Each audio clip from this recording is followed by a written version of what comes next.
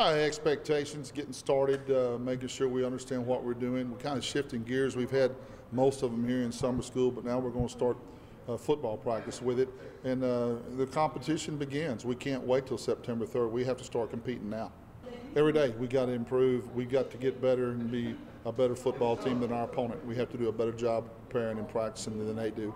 And that's what we're going to try to do. We're going to try to compete every day between now and that opening game. This is our best chance we've had to win a championship since we brought it back.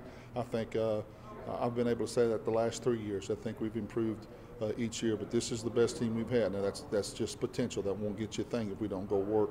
But we've got a great opportunity if we take advantage of it. But it was a great, positive piece. It showed a lot of energy. It showed where we've come. I think they're doing a great job in the weight room and working together, and it showed a lot of unity, a lot of excitement, and it really got me ready to go. Practice is open to the public. We're going every night during the week at 7.